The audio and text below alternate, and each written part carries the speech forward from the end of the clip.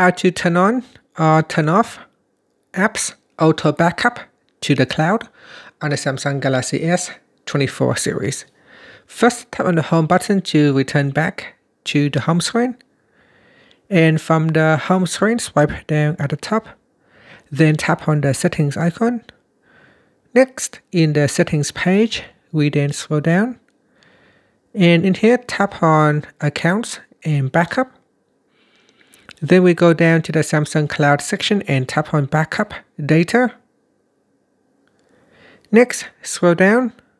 Then tap on apps. Tap on the toggle button to turn off or switch on auto backup. Now, so here, this is required to back up your home screen. Turn off the home screen backup if you want to turn off the apps auto backup. If you turn on the home screen backup, then the apps will be forced to switch on. And that's it. So that is how you can turn on or turn off apps auto backup to the cloud on the Samsung Galaxy S24 series. Finally, you can tap on the home button to go back to the home screen. Thank you for watching this video. Please like and subscribe to my channel for more videos. If you have any issue, please leave a comment. Thank you for watching.